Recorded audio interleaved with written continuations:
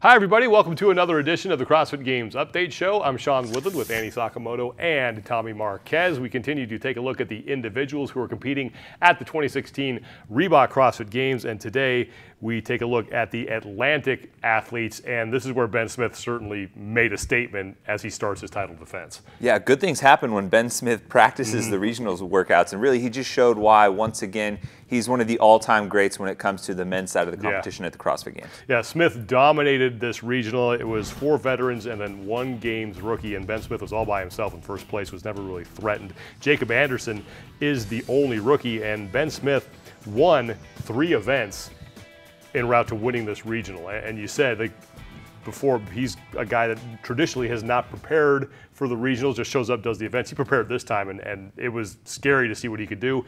Is he now, or is he still the favorite? Absolutely. He's without a doubt a favorite. Let's just stick to the facts first. He's the reigning champ. That's a notch in the cap.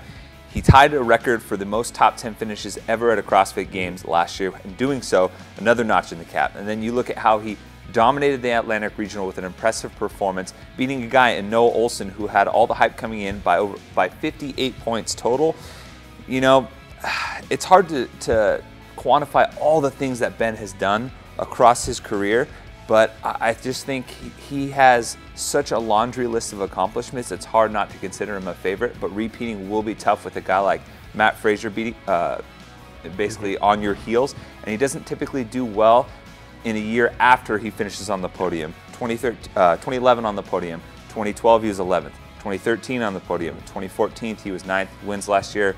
Hopefully he can back it up this year. A lot of expectations are on Noah Ohlsen. He's finished 8th 2 years in a row. Is this the year, though, that he now makes that next step? Yeah, I certainly think he can, and I think he should look up the leaderboard 1 spot at the Atlantic Regional at Ben Smith as evidence as to why he can do that. You look at Ben's year last year, great open performance, finishing 3rd worldwide, doesn't have the performance we expected of him at regionals. You know, he puts his head down, he comes back strong at the games. This year, Noah wins the open, has a great performance, doesn't quite have the result he wanted at regionals. You know what? Now he needs to, keep the social media to the side, stay out of the limelight, put his head down, and really focus on showing up big at the games. Less Miami, more blue collar, which I know he's doing because he just spent last weekend training with Chandler Smith. Of the 3 remaining athletes, Travis Mayer, Jacob Anderson, and Gary Helmick, you have 2 games veterans and 1 rookie in there. Annie, who do you think does the best out of those 3? Well, Travis Mayer has been to the games twice. Gary Helmick's been there once. But my chips are going to be on Jacob Anderson. Okay. He's got 2 brothers that have both been there. 1 brother that will be there in Alex Anderson with him.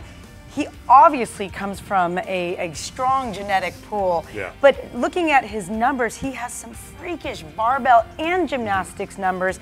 He's young. I see him as hungry. My chips go to Jacob Anderson. Let's go over to the women's side, where once again it was Emily Bridgers who won the Atlantic Regional. There were 3 veterans and 2 rookies who are heading to the CrossFit Games. Helmick and Reardon are the rookies, but Emily Bridgers has 3 event wins. She was 6th at the games in 2014 after having a great performance at regionals, and last year 24th, and once again had another great performance at regionals. Which one is the real Emily Bridgers here? I think the real Emily Bridgers is the 2014 6th place Emily Bridgers. She had a hard year last year. I think that was an aberration, though. Really, when we look at her, for the most part, all of her finishes have been top 10, top 5 place finishes. The Emily Bridgers that we saw at regionals, that's the Emily Bridgers I expect to see this year at the games.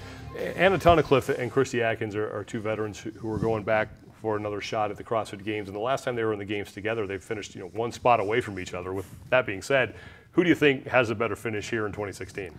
That's tough because I'm a fan of both, and each excel in different areas. But I think Anna Tunnicliffe, you look at her performances over the last 3 years making the games. Well, she's had an event win in each of the last 2. She's got 14 top 10 finishes across her 3 seasons at the games. She typically starts off great with a couple of strong performances like in the swim type events, but then kind of tapers off. But I still think she's going to be able to hold on just a little bit better than Christy. But don't be surprised if Christy Atkins shows up, kind of flips the switch, and has a spirit of the games worthy type performance in a workout or over the weekend. The 2 rookies in the mix here in the Atlantic Regional, we have Meg Reardon and Alea Helmick.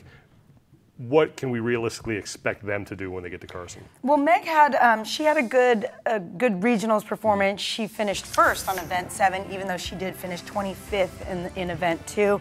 And then Alea Helmick, she's a full-time school teacher. So the fact that she qualified was amazing. She didn't ever finish outside 14th, but she also never finished better than 4th. Yeah. So looking at these two ladies, I think a lot is just to make it through the whole weekend, to have a good, healthy, happy experience at the games, and then again, it comes back to who can bring the knowledge back, the experience back the next year. Well, that's going to do it for the look at the Atlantic Regional. Remember, tickets for the CrossFit Games are still on sale. Unfortunately, the tennis stadium tickets are sold out, but there are soccer stadium tickets that are still available. Go to games.crossfit.com for those. You'll still be able to be a part of everything that is cool at the CrossFit Games, including Vendor Village. You'll get to watch all the events that go down at the StubHub Center in one form or another, so it's still a lot of fun to be there as part of the festivities at the StubHub Center. We will be back next week with a look at the remaining 4 regionals. For Tommy Marquez and Annie Sakamoto, I'm Sean Woodland. We'll see you guys then.